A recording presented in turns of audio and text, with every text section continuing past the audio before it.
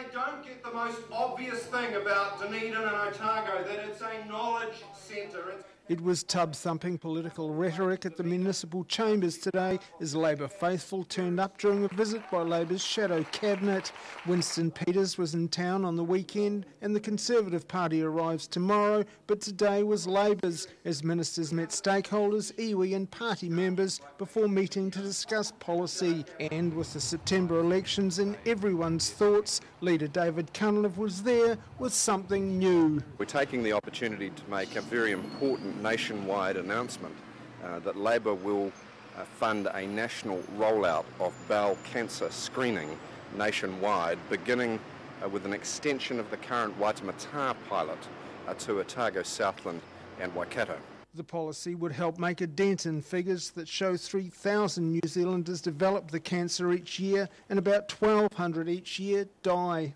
It's about 4 or 5 times the road toll. And we believe, on good evidence, that a lot of those deaths are preventable. Both Otago, Southland and the Waikato have a high incidence of the disease, and screening would be provided for those between 50 and 64 years old at first. But while the $14 million a year idea is bound to be popular in the South, voters will have to wait to find out where the money comes from. We can't give you the precise numbers until after we've seen the government's budget and economic fiscal update, because they've got the access to the numbers which we currently don't. So the sooner they put that in the public domain, the sooner we can put it through our spreadsheet models.